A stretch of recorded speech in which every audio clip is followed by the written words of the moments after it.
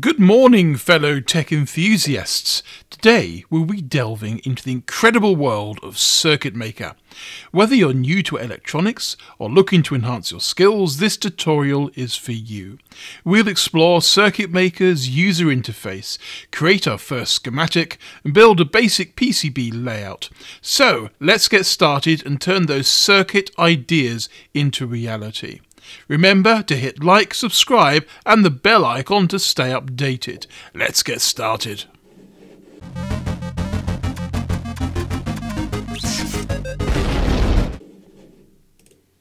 Now to get started with CircuitMaker, of course you'll need to download it. So head over to the altium.com website /CircuitMaker, hit that download button and get it installed. The first thing we need to do, of course, is create a new project. So I'm going to go to File, and then I'm going to click on New Project. Then, of course, I'm going to give it a name. So I'm just going to call this YouTube First Circuit. And I'm going to click on Create. It will take a few moments for this to bring itself together, and then you'll end up with a file structure over here. So the first thing we need to do is create a document, and that's how CircuitMaker likes to organize things. We basically get a PCB document and a schematic document. Naturally, you start off making a schematic before you progress onto the PCB. So I'm just going to right click here, and I'm going to click on Add New to Project, and I'm going to click on Schematic. Now it'll ask you for a file name here. I'm just going to call this Tutorial 1 and click on OK. And then the document will be created and the view layout will change.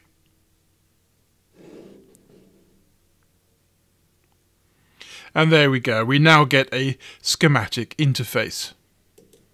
Now, one of the first things that tripped me up in this was looking at this little panel here and not realizing this wasn't where you inserted parts and components.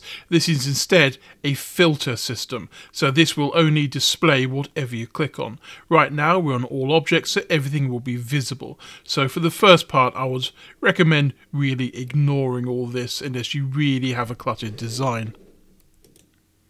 Now to move around the page itself, you hold down the middle mouse button to zoom in and out, and you hold down the right mouse button to drag around. And then we can zoom into areas like this sheet title, which allows us to take some text, place it here, and then edit it. Now the way this works is you have to press escape or right click in order to make it work, and then double click on it to get to its properties, and then you can change the text. So we'll just call this Tutorial 1 and we'll press enter. Now we've got a selection of colours as well, so if I want to make this text a little bit bigger, which is a bit more fitting, and change the text to a nice black, I can do so using the properties panel.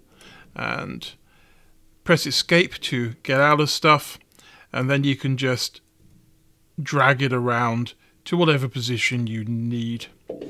And that's a good first experiment. Getting some text on the page, getting it positioned the way you want, will give you a good feel for how the interface works. So remember, once you've finished dealing with something, you press escape and then it will leave that object. So what I've decided to create today is a basic minimal amplifier circuit, something you can plug a 3.5-inch jack into and get some speakers. So this would be a fantastic project for some PC speakers, for example. And the first thing we need to do is actually get the part in. So we're going to click on part, and this will then bring up a library search list. I'm going to search for the LM386, which is an amplifier circuit, or an amplifier IC, I should say. It will then search the library, and it will come up with some models for us. Now we've got two options. We got a surface mounted chip, or we got a through hole chip. I'm going to go through the through hole chip, and I'm going to right click on it, and I'm going to click on place. And this will then allow me to place this symbol directly into the circuit diagram. Then I'm going to press escape once I've placed it, and this will then move it to selection mode. Now the other component I'm going to need is going to be a 3.5 inch jack. So I'm just going to type in 3.5 mm audio input and see if I can get some nice listings from the parts library. So we've got something a little bit too much there. So we're just going to go 3.5 millimeter jack, and half the battle of this is understanding what you should be putting in there. So as you can see, we've got a few different versions of this. So I'm just going to scroll through and find what I like, click on the circuit, or the component I should say, and see if there's a symbol of some kind. This one seems fine, so I'm going to right click and I'm going to place it.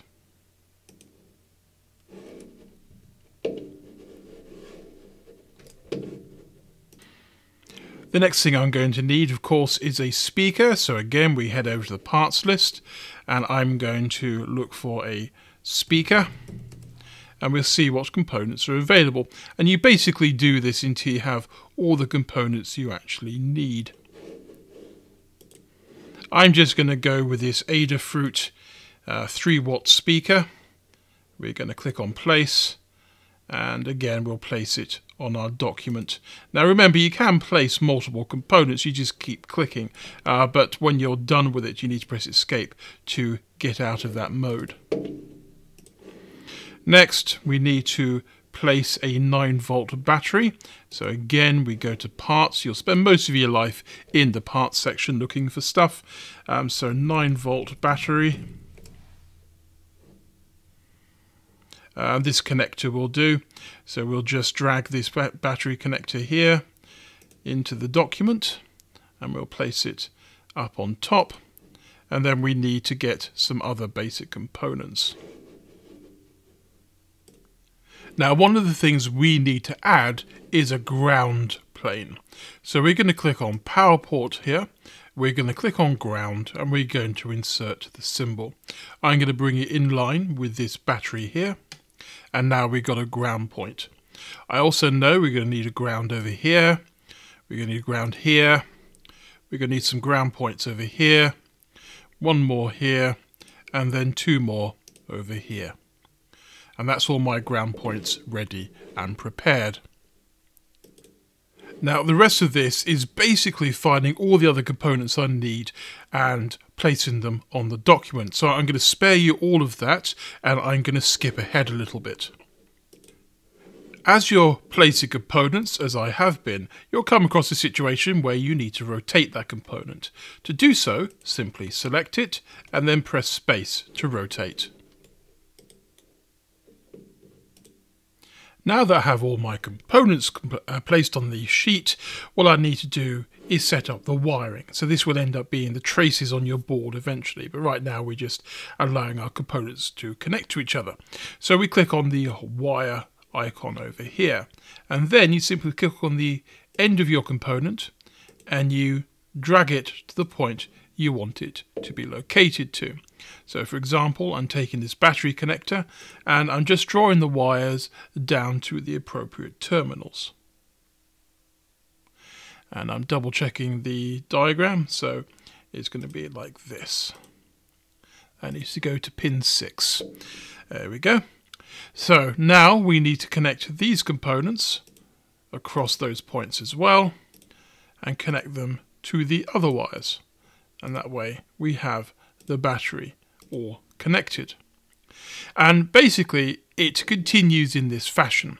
So for example, I'm going to go to pin 1 on my audio and I'm going to draw a line all the way to the ground point. So this is now the ground point, and I want to feed in pin 2 and I want to take this into my volume.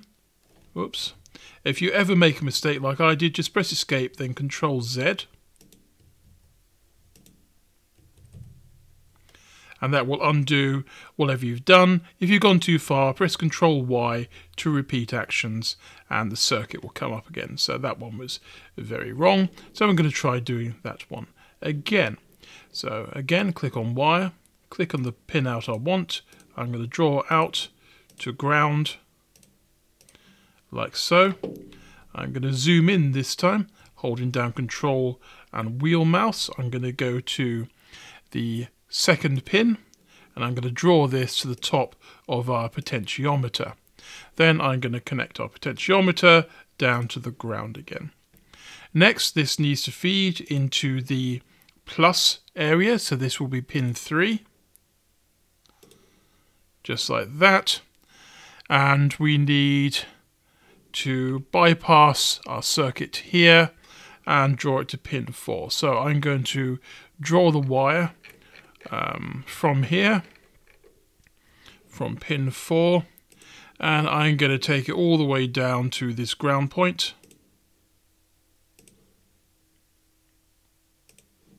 And I'm going to connect this capacitor.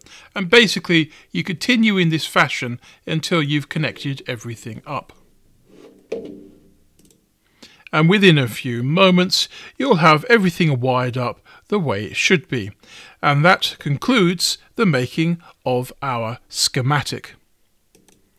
So now that we have our basic schematic built, I'm going to right-click on our documents right here. And I'm going to click on Add to Project, and I'm going to click on PCB. And this will allow us to create our PCB layout. If we give it a few moments of thought, it will ask me for a name.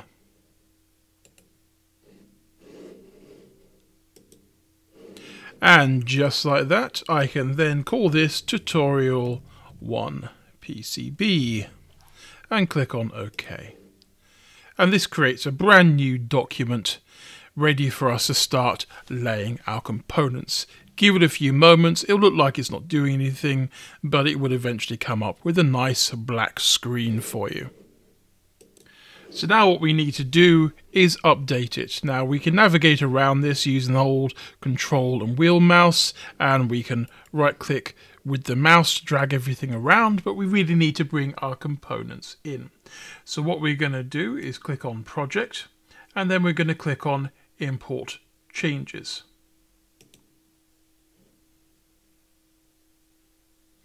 This will then bring up a list of stuff. So these are all our nets, which they call the wire. It's bringing in our list of components, and it's bringing in this class here as well. I'm going to click on Validate Changes. As long as there's a check mark by everything, we can then click on Execute Changes. This will then import all the components into our PCB.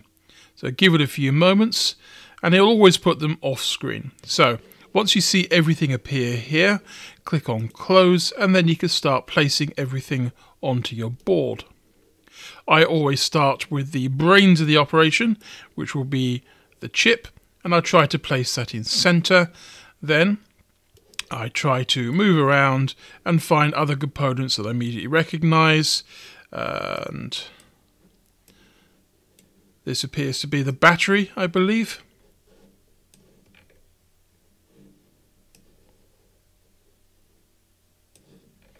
Maybe no, it's a capacitor. I'm so sorry.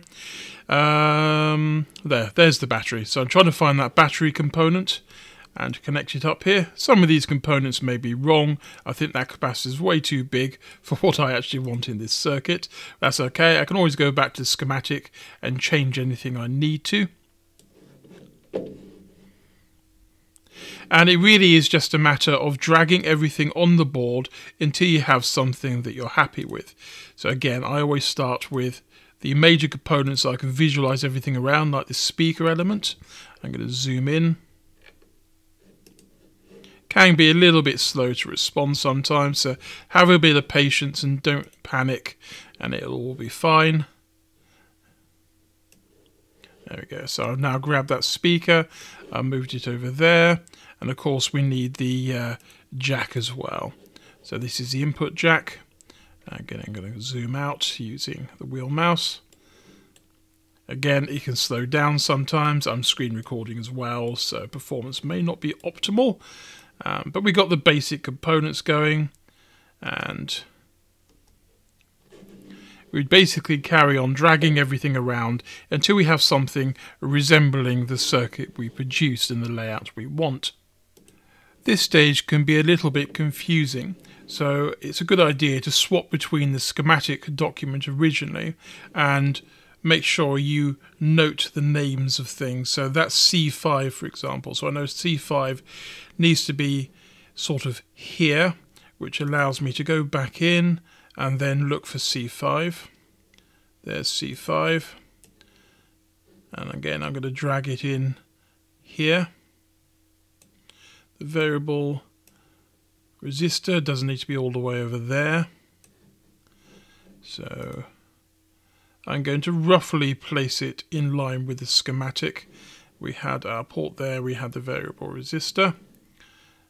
So let's try dragging that in line so it makes a bit more visual sense. So we've got our port, then we have our variable resistor, which is right here, and that's VR1. So it's a good idea to pay label attention. We don't want to, for example, end up with VR2 over here and VR1 over there. So even whenever you've got the same sort of component on the board, that can be a little bit confusing. So I'm just going to drag it there. I'm going to look for the next component in order. I think I've got C5 is right there. That's fine. So let's look for C1 and bring it down here. So looking for C1. C1's already more or less in position. Like so. I'm also going to basically proceed in order until everything is visually similar. It doesn't have to be similar. It will route between components. You can design it other ways. But I'm assuming you're a beginner, and if that's the case, then keeping the same general layout will make it a little bit easier for you in the future. So we've got C7 and R2. So C7 and R2.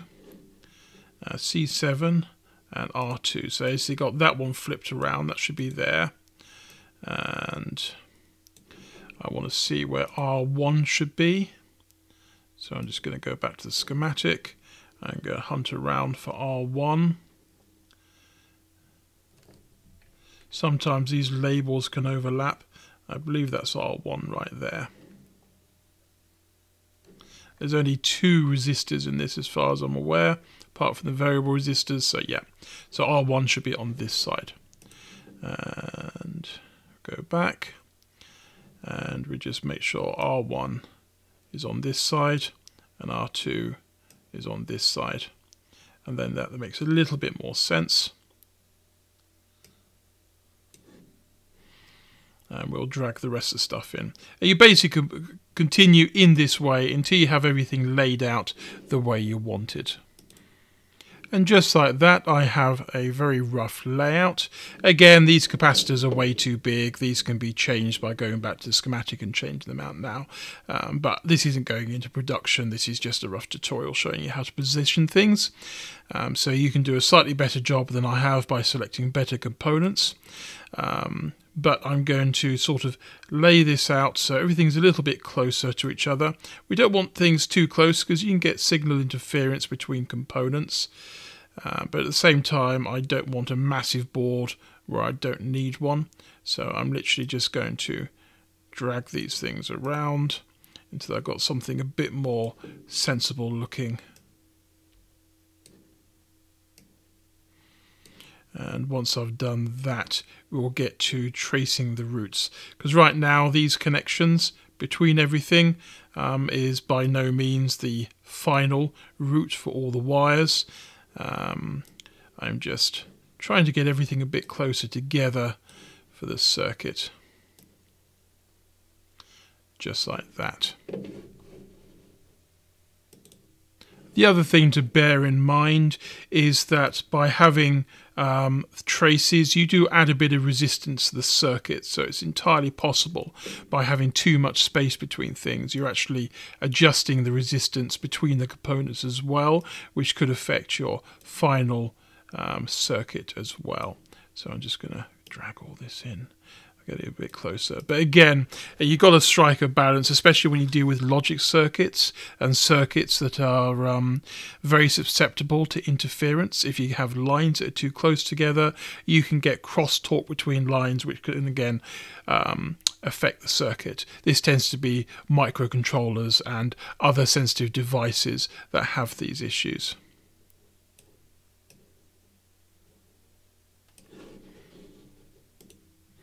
The other thing we should consider is the shape of our PCB itself. We've got a really big PCB here for what is essentially a small circuit. So what I'm going to do is I'm going to click on redefine board shape, and I'm going to draw a polygon around the components. Now you can just have a straight up square board if you like. It's completely up to you. I'm imagining this might be something I'm going to put into a housing of some kind, so the less space taken up maybe the better. So I'm just going to draw around the edge of these components here. And you can do diagonal lines as well.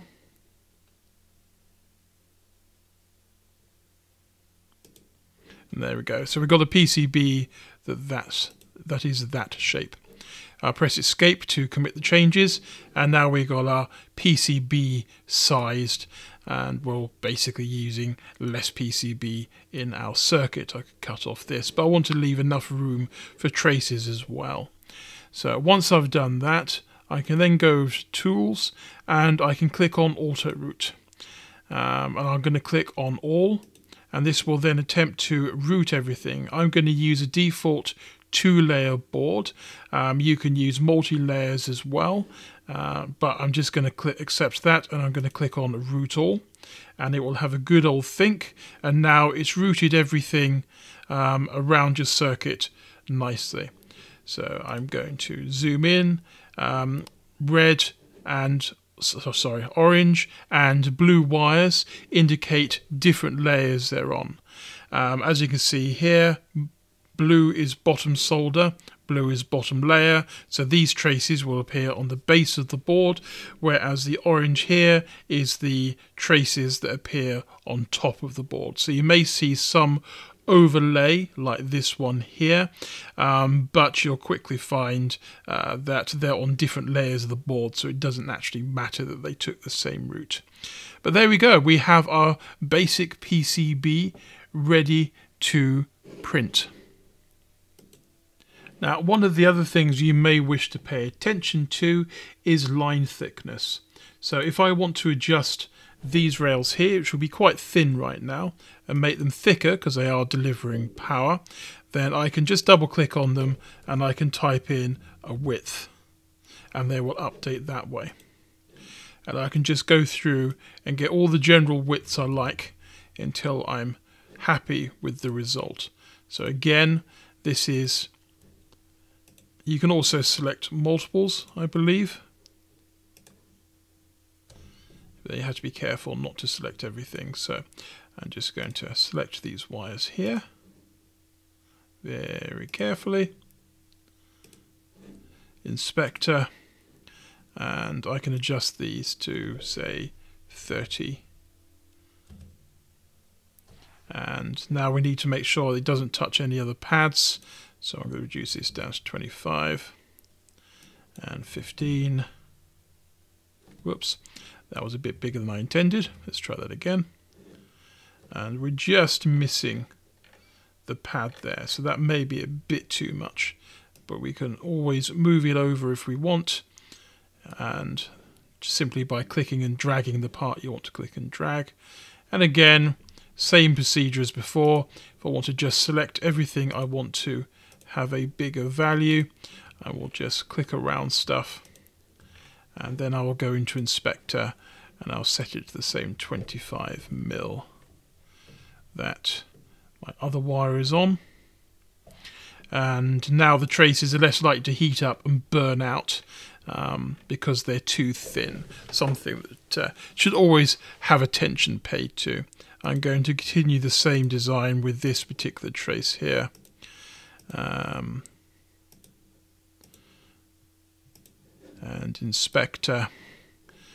And I'm going to adjust this to 25mm as well. And again, make sure it's not touching tabs.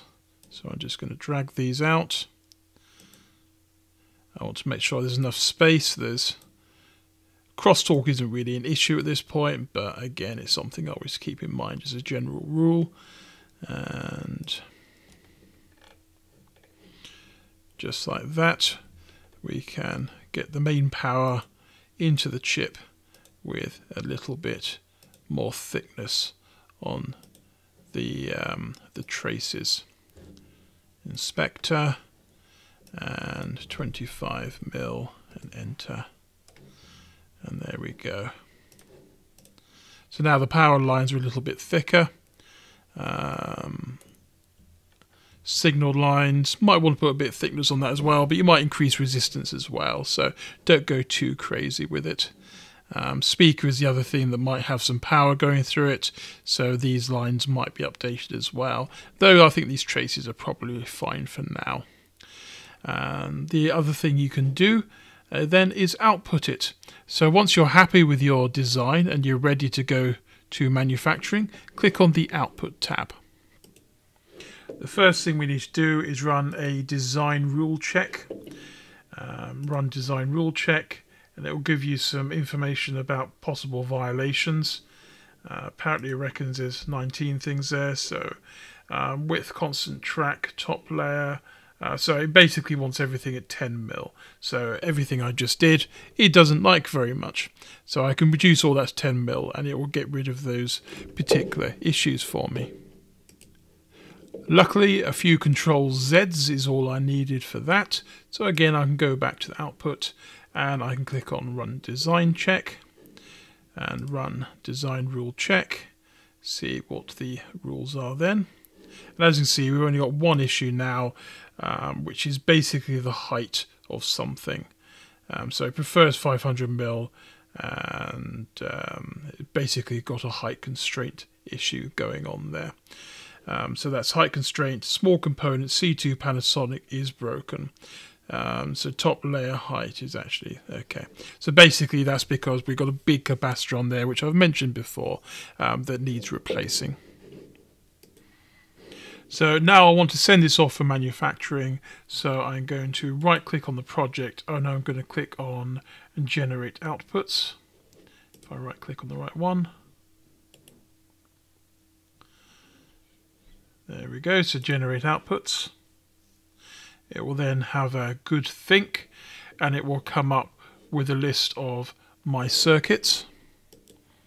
If you're going to get these manufactured by a third party, then bill of materials is important. It will basically list all the components that you've added to the board, saying that this is what is required. It will basically output a CSV file or equivalent that you can upload to your manufacturer, and then they will run off and buy all the components and assemble them on your board. Now, as I plan to order this board and then solder everything myself, I don't need that. So the more important part for me is the fabrication. These are the Gerber files and the drill files. So I'm going to place a couple of ticks in those, as in that's what I need. Let's pay attention to the settings of our Gerber files. So I'm just going to click on Configure, and we should end up with another window. And there we go. So none of this matters too much. Format and units, millimeters, that doesn't massively matter. So next we're going to click on layers. This is vitally important. These are our bottom layers, our labels and everything else. So we want our top layer, we want our paste, we want our solder, we want our top layer, bottom layer, and we want the paste solder as well, and we want the outline. We might as well throw in the assembly top as well. And just make sure everything is there. Mirror will basically reverse everything, so we don't want that ticked at all. The next important thing will be drill drawing. We've got to make sure that that's there. Then if we head over to advanced, nothing here is really important. You can basically forget it exists right now. We need to make sure that these two ticks are unchecked in advanced, and we need to make sure that everything else is in relation to our drill files. So we're going to select that to be OK. Then we can go into our NC drill files, which will bring up some information for us to play with. And we've got formats here. As long as it's consistent with the other one, it should be fine. So we're just going to click on OK, and that should be good enough. And once you're happy with all the settings, you simply click on Generate, which we will do now. It will have a good think as it assembles everything. Continuing to have a think. It likes thinking. It may ask to save and commit changes, so I've accepted that. And it's then going to say save to server. I'm going to click on OK.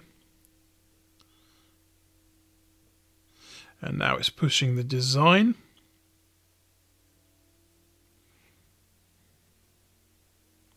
Uploading design.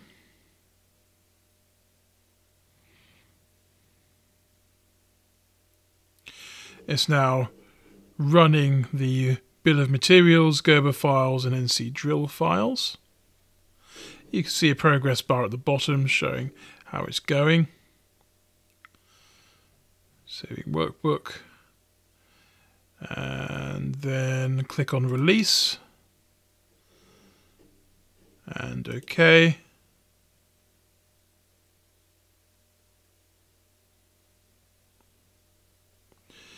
Project has been successfully released, so we're going to now open it in the web browser.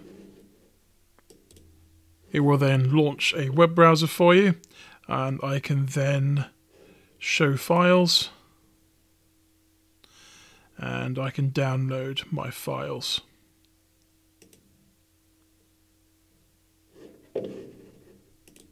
And if I open up that zip file, we see we got Gerber and we got the NC drill files. So everything is there ready for us to use. And of course the other file here. In here we have the PCBA file, which contains our a list of bills. So this is our bill of materials file. This is what tells the supplier everything you need to add to your board. And with that, you basically have your first circuit design and ready to send to someone like PCBWay to have them actually manufacture. That brings us to the end of today's circuit design journey. I hope you all found it as exciting and educational as I did. Before I wrap things up, I want to take a moment to express my immense gratitude to PCBWay. Their support has been invaluable in making this video content possible and keeping our community engaged with learning. PCBWay is not only a leading provider in PCB services, but also has an incredible supporter of the DIY electronics community. And guess what? It's some great news for you guys. PCBWay is offering a $5 free prototype order, which as you can see will get you 10 PCBs to play around with. But if that's not enough for you, then you can also use the link in my video description to get $10 off instead. So why wait? Go ahead and check out PCBWay's website and start generating your PCBs so you can start having your own projects finished. I hope you found this video helpful. Please remember to give me a like and share it with your friends if you haven't already. Hit that subscribe button to stay updated with more electronic and computer tutorials and my live streams. Thank you once again for joining us today. And a huge thanks again for PCBWay and their support. Remember, keep learning, keep building, and more importantly, keep having fun with electronics. Until next time, happy tinkering.